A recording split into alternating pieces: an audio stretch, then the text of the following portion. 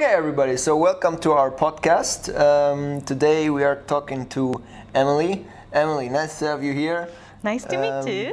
We are today going to be able to pick your brain on a couple of very interesting topics, and I'm really looking forward to it. So, Emily, why don't you give us a small introduction about yourself, and then we'll take it from there. Okay. I'm Emily. I'm Senior Acceleration Manager at XNode, in charge of Scale-Up Acceleration Program, which is bringing overseas startups to China and help them to find the product market fit here in China. Yeah. Great.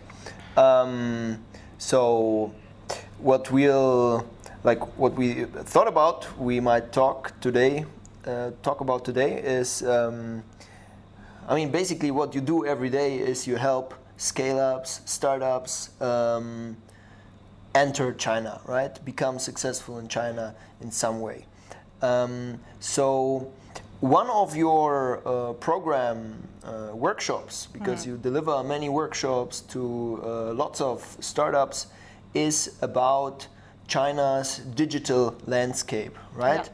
So that would be actually something really cool to talk about. Why don't you tell us a little bit about what are the cornerstones of this China's Digital Landscape workshop?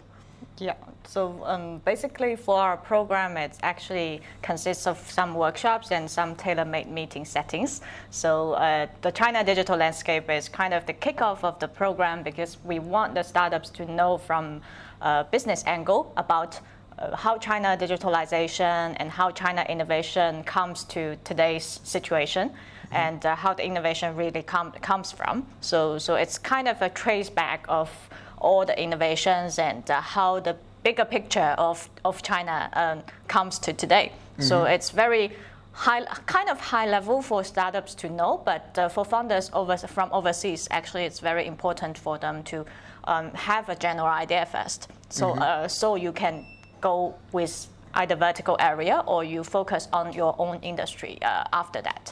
So for this workshop, there's a page around how many years China actually used to evolve from offline traditional media age to the current we call mini program or mini system age. And actually from media to PC, it took about 15 years to do that. And for PC to mobile, which kind of having 5 years of experience in China. And after that, actually from mobile to mini system, which is initiated more like from the WeChat mini program. It started only in January of 2017. So it's quite recent. So around 2 years, huh? Yeah.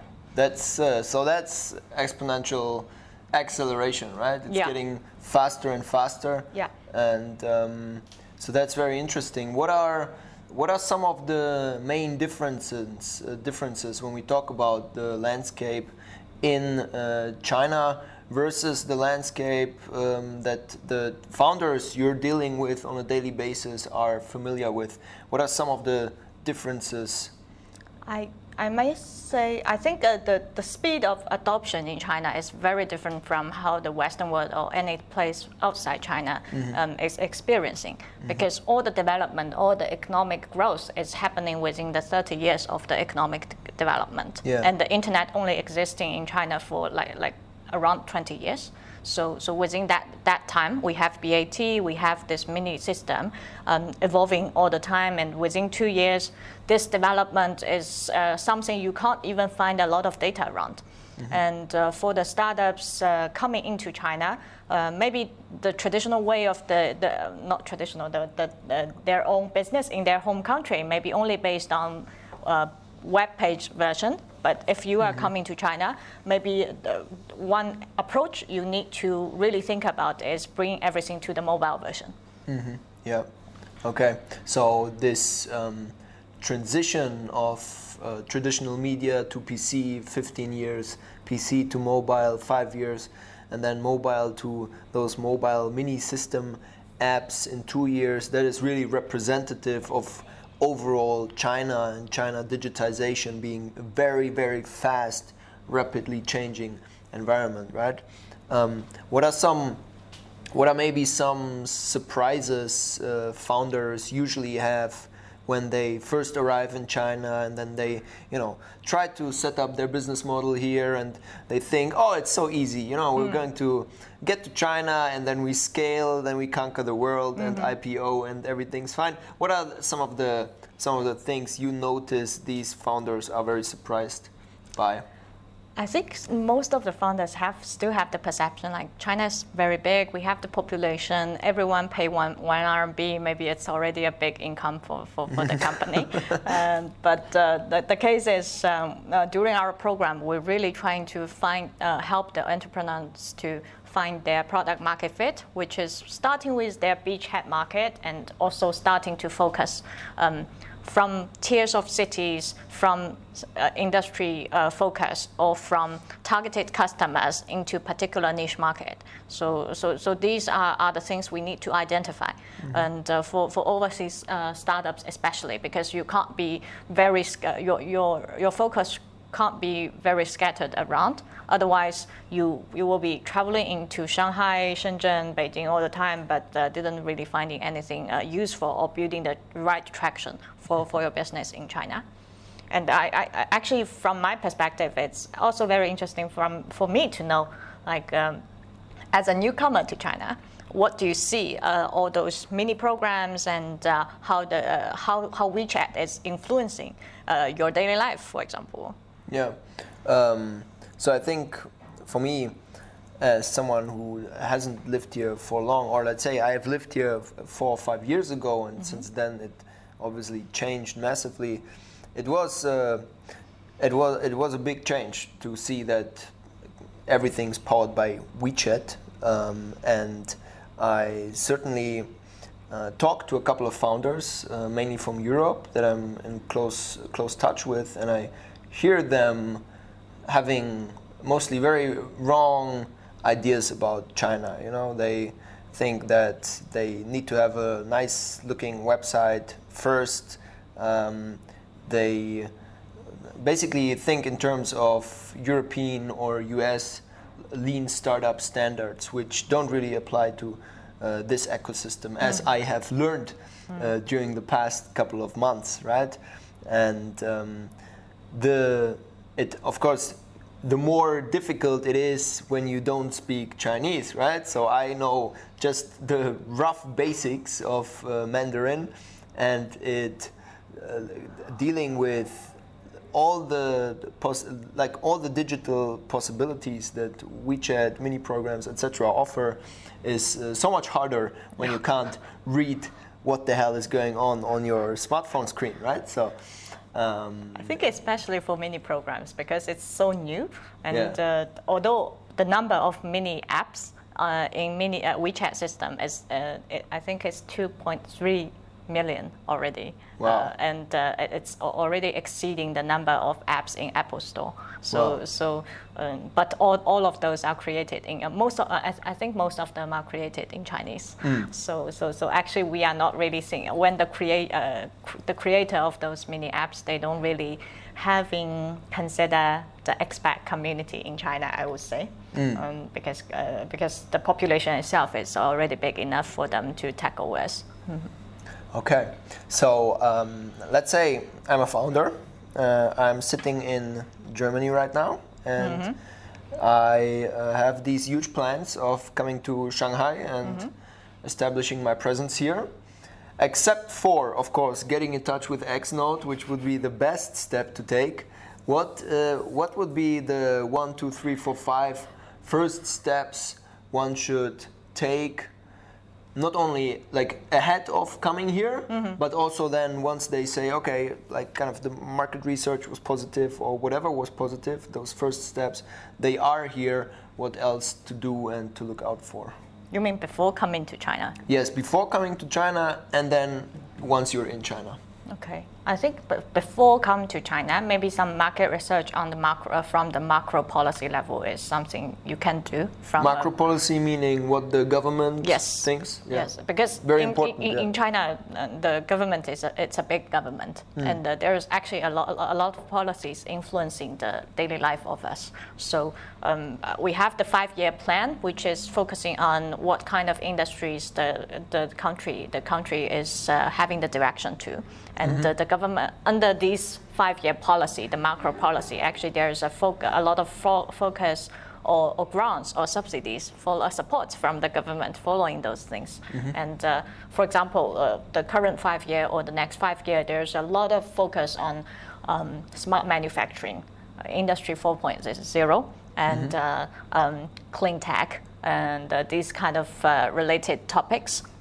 So if your business is really related to this particular domains, it's actually sometimes it's easier for you to get into connection with certain local partners who really want good technologies and good partners from overseas, because they want to leverage good technologies for their own development as well. And also so before we continue to the next step, for me, as a very unexperienced European founder, would I find these kind of information by Googling it, or do I need to go to the Chinese government website, or where do I get that from? That's a very good question. I think for the government macro policy, especially the 5-year plan things, it's quite easy to find. And although the Chinese government's website kind of having information scattering around, but they must have the English version for that report. And that's kind of the thing I think it's good to start with, because for other market research, actually, what I recommend is really, if you have Chinese friends, that's the best. Just rely on them to search some of the local information for you. Otherwise, for example, for us, how we do market research during our program is we are leveraging on our community power. We are inviting some of the university students or the people who are interested in entrepreneurship in China to the bilingual capability, and let them to helping the entrepreneurs who don't know the language, and to do the market research together. And to do the industry report. It's kind of impossible for them to like hire a consultancy or very expensive service, right? So it's kind of we bring the people who are interested in this topic and helping them to do this together. So that's the thing we are trying to do within our program. But after that, maybe when they finish the program, they might find some good partners already in China, and they will tell the entrepreneur more about that. And the other thing to do before you come into China, maybe download a WeChat to give a try on what the product really looks like. Although, definitely. Although the foreign version actually has limited functions, right? Yes. But even with limited function, I think it's already a lot to explore, because for WeChat itself, they started 2012, if I'm remembering it right. They have been updating their versions. They have been keep updating. So for us, for Chinese local, it's kind of we are gradually accepting different functions. But for the newcomers who downloading this app for the first time, it's already like a super app, and every function is already embedded in, and it's kind of hidden some here and there. And even for me, yesterday I just figured out they are starting their own e-commerce recommending system, and that's something I just click by randomly, and I figure it out, and sometimes it's a surprise to me as well. Wow, yeah. Okay, so first step, look at the global, like at the macro level, and figure out where's China heading, and does my business idea fit into the big picture. Next, kind of get acquainted with the Chinese social media landscape, which is basically download WeChat, try around, get your head around it. And maybe the third step is still related to the government, contact the foreign government. Because from Chinese perspective, the government level, there's there's country-to-country cooperations around innovation. Recent years, there's a lot. For example, we are engaged with Australian Landing Pad, Enterprise Singapore, and different countries' initiatives all the time. And these, the governments from overseas, they are very interested in engaging their home country startups to go abroad. And to have some international relations with overseas entities or expand to overseas market. Yeah. So in that sense, just you don't really need to have like a lot of engagement, but it's good to know like what they have and to choose actually at least have bigger choices, more choices and to see from. Okay, good. So I think before we get to the end of this first episode, we will talk about the steps you should take as a new founder in China itself, right? So that's something we can talk about now next, and then we'll get to the end of it and wrap up the episode. Okay. So what would be, if now I do all of this, right? I do the macro research, I get acquainted with the social media landscape, I talk to local government, find out how they can help, and now let's say all of this is positive, like my idea really fits into the picture. Once I get here, and let's say you did the big mistake of not getting in touch with XNode, but now I'm in Shanghai. How do I start? Do I start talking to, do I start widely getting in touch with people on LinkedIn, potential suppliers, potential customers? Do I network on different events? Do I just sit in my hotel room and code, start building a first MVP that's tailored to the Chinese market? What would be from your perspective, the most efficient first steps for new founders here? So the precondition is he or she is not joining XNode Scale-Up program, right? Right, big mistake, but that's what we assume. Okay, then I think maybe first of all, LinkedIn doesn't really work that well in China, and not many entrepreneurs are using it really good in communication or use it as a professional social network. So that's why maybe going to some offline events around entrepreneurship or around this particular industry will be a very good idea for entrepreneurs from overseas to see what kind of things are happening here. And even go to some pitching days and to see what kind of innovation we have here. And there are basically events happening, like there are 10 events you can go to per day, right? It's crazy. That was actually something I really liked 5 years ago when I was living here. It was the frequency of interesting events happening.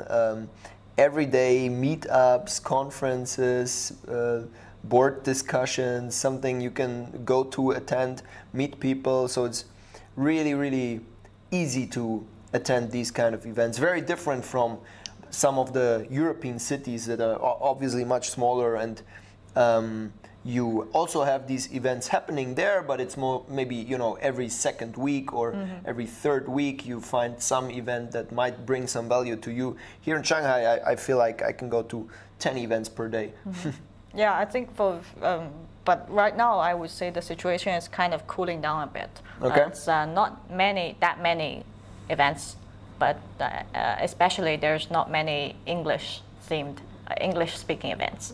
So maybe when people first arrived and starting to selecting from events, just choose those. Maybe go a lot at the first of 2 weeks, and then you can tell from the event organization or from the speakers or from the audience networking to see what is good and what is bad, and then kind of narrow down, because within China the expat community is kind of still quite limited. And you overlapping with entrepreneur community, expat community, English-speaking events. That actually the number is okay to manage, I would say. Yeah.